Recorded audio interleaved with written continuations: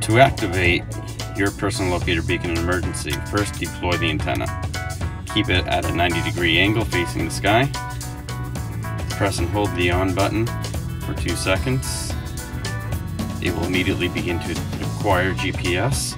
The red LED will start to flash, as well as the strobe light. Once GPS has been acquired, your red LED light will then turn to green.